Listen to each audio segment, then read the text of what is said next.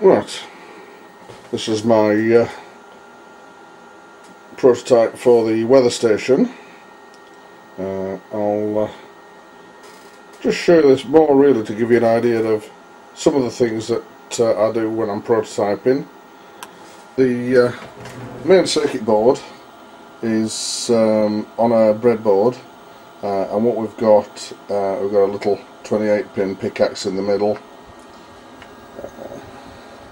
Just below the picaxe we've got a little memory chip, and then to run the whole system over to the side we've got a little RTC 1305,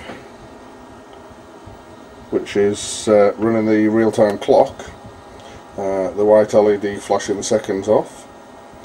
Then going in a little bit further, you can see the right in the middle of the shot is the little Dallas temperature gauge. That's giving us the digital temperature back. A bit further over, just behind that wire, right in the centre of the shot now, we've got the LDR giving us the light level, and then this section over here is giving us the air pressure using a little Motorola MPX 4100A, and then we've got ourselves a little voltage rectifier at this end to give us 5 volts, and then over here we've got one giving us 3.5 volts, waiting for the radio station to go and sit in that empty space there. We've also got a little separate picaxe down the end, which is doing nothing more than running the rain counter. What that's going to do is keep track of the flip-flop system or seesaw system. We'll give that a little test. Just trying to do 3 things at once. Fill that up, and you'll see that as the pretend rain comes down, what that's doing is flip-flopping the seesaw over backwards and forwards.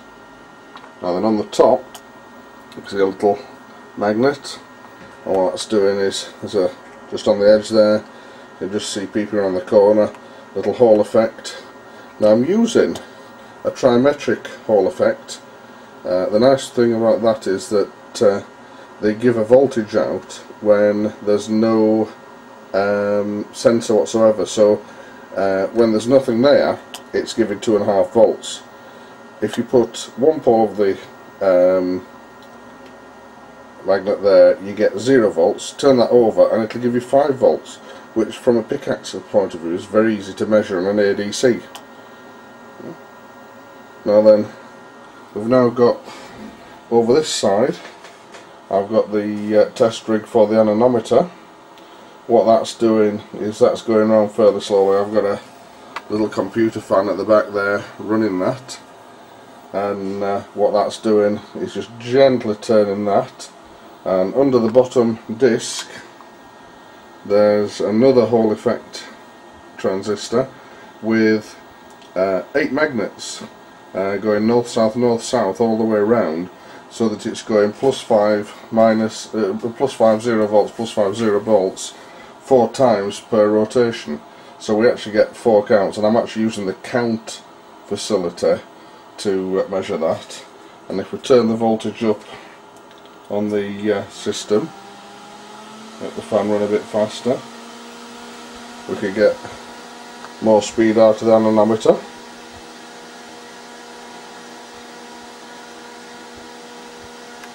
And then all of this is being sent via RS-232 to the computer software. Now then, ultimately the intention is to replace the RS-232 with the radio sound, which will be going down that far end, but at this stage we're still waiting for that to arrive so that we can work on it.